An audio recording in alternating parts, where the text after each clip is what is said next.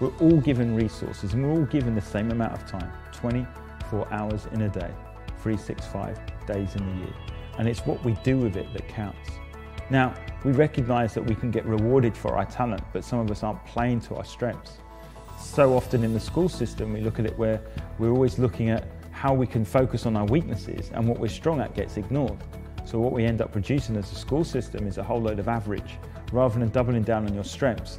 And those weaknesses, maybe you can find someone else to help you in those weaknesses, but ultimately that's not your gifting.